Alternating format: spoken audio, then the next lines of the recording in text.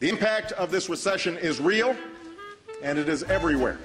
What's up, Internet? This is Jonathan. I'm here in Union Square Park in New York City. We're here to take it to the streets to figure out what the people have to say about the recession. Let's go, let's go! So tell me, how are you saving money during this difficult time? Well, I've been using my credit card. What do you guys do in the city right now?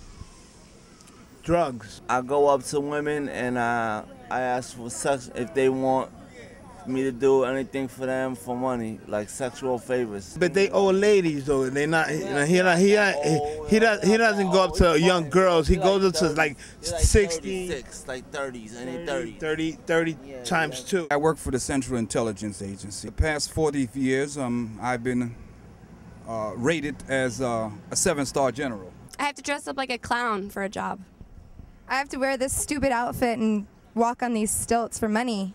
Are those stilts good for anything else? Have you been able to get a job, reaching top shelves or playing in the NBA?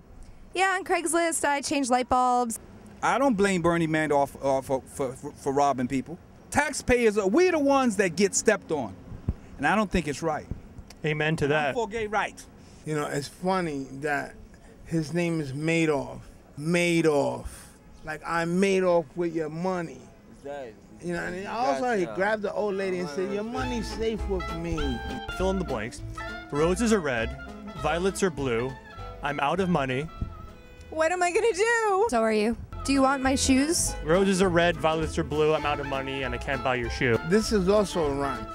When you catch an erection, use protection because you don't want no disease or deadly infections.